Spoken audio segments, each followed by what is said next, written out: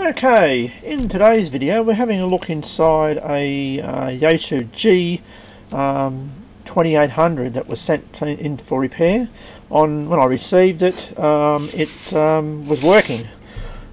So yeah, I've stripped it down this far, and I decided to film the rest of this because I had a suspicion that of a predominant problem that may be occurring, because I've had two other ones in this last month and I had a similar problem. So I decided to videotape this one to see where we're up to and see if this is what the problem is. So not a problem. So I've actually stripped it down. I'm going to use the top casing here to sit the internals into, so I can disassemble it without damaging these little tines here and the limit switches and stuff. So I'll just stick him in here, and I'll just bear with me while I just align all these gears and just drop them back into there.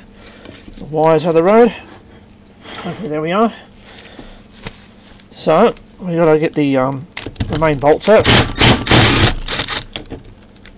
Take them out of there. Helps the whole thing doesn't fall apart.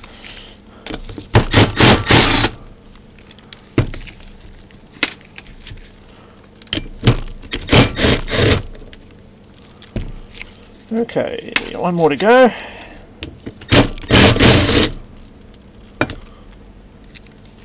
No. Okay, so we'll get that out of there. If it decides to come off, there we go. Righty-o. There's some motor unit. We'll just slide that back over there on the road. Okie dokie. Righty-o. So basically now we need to remove the little C-clip, and I didn't get in the right location. The little C-clip in here. We just get that out of there without it flying across the paddock. But yeah, and then I dropped it. Where did it go to? Oh, there it is. Okay, put him in the tray so we don't lose him. Okay, so pull out the pinion gear. There you go. Pinion gear looks okay. It's got the grease all over it, so it doesn't look damaged. Okay, now we go down in here. We have the VK spring. Hopefully I can get this focused. So we pull the VK spring out. There we go. The VK spring looks in good condition. It's got plenty of grease on it. Okay, not a problem. Okay, this is the suspect item. The BK rotor or BK butterfly. Yep, as I suspected, it is loose. That is flopping backwards and forwards, and which means the grub screw is loose. You can actually see, if you get there, you can actually see the top of the, right there we put the screwdriver in. That's the top of the cutaway.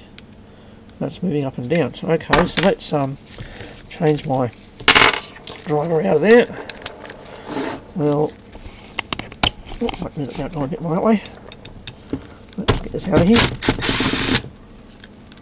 Let's get the BK drum out of the road. Come on. So that's coming out.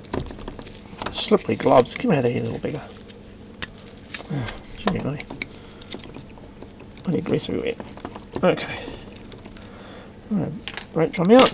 Might get this housing, the sub chassis off, because we need to get out of the road to realign this anyway.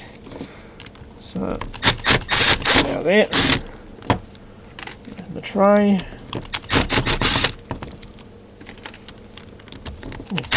Clean all this up and everything. So this is just basically a strip down to identify the problem. Okay. Oh, I didn't get me Allen key, so I'm going to put the Allen key.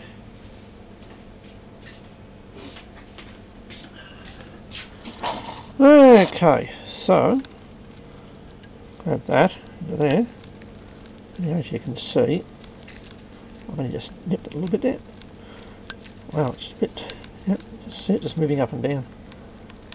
And actually, if I hold the shaft, you can see how much it's actually moving backwards and forwards without moving the shaft. So yeah, wow. So this is what was causing the problem. It was jumping up and down and may have been dislodging from the BK spring. So okay, well, identified the problem, so I'll get this out of here now, and I'll have to clean everything up. So yeah, this is well, the last three that I did, last two I should say, the last two I did, which now includes this one, the third one, all had the same issue. And by the looks of things, when I do a bit of a quick clean up here on this, it doesn't look like there's any Loctite. I'm going to remove the grub screw, give me this grease off here. I'm going to have a look at this, grub screw and physically see if there's actually any Loctite on it. There was something, but it was very minimal. Probably can't see it in this light, but there was a little bit of something there, but not a lot. It's a little speck right in the very middle. You can probably just see it there. Ever so small amount. Nowhere near enough. And definitely not enough on the end of it. I normally put some on the very end, and then it'll actually help grab the shaft. As you can see when we pick up the motor, there's a cutaway. Put your finger behind that one, you probably see it better. See the square cutaway in there. I'll focus on this. So yeah, and actually when you look into there, you can actually see where it's been sliding up and down. And I dare say it's probably got a bit of a mark there too as well, where it's actually where it used to be. It's probably can't, I can see it, but it's probably very hard. Reflections coming off it. There's a slight elongation of a hole there, a dent. Well, not so much a dent, but a mark. Okay, well that's identified that little issue. That's the number 3, which has the same problem. So, and I have been getting these problems with the G1000s and the G800s as well, where the BK rotor has been coming loose. I've had it in the imitators as well, but not as bad because they tend to use a lot more Loctite on theirs. But yeah, they have the same imitator, and Yaesu have a very similar system. So, okay, well that's it. We've identified the problem. I'll have to go ahead and clean all this up, report back to the customer, and yeah, we can get this thing all serviced. I'm going to do a complete strip down, all the gearings and a kind of part. I'm not doing it today. I just want to get this out of the road just to film this this little problem we had. So not a problem. So I'm going to go ahead and clean this all up today, and report back to the customer. Okay, no problem. Thank you very much for looking, and we'll catch you later. Bye.